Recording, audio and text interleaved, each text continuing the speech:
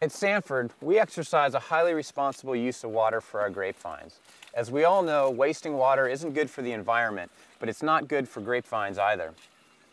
Too much water for these vines leads to big berries and excessive yields, whereas for good wine quality, we prefer small berries, balanced yields, which leads to intense flavors.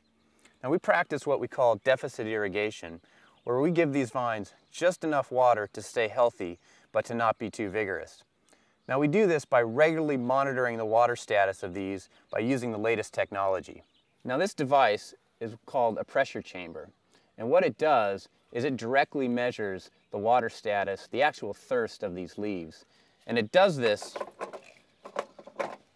by actually using gas pressure, nitrogen, a harmless gas, to actually squeeze this leaf and push the sap out, which tells us how thirsty this leaf is.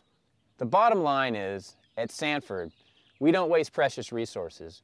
We use the minimum amount of water needed to grow the finest quality grapes to make the greatest wines.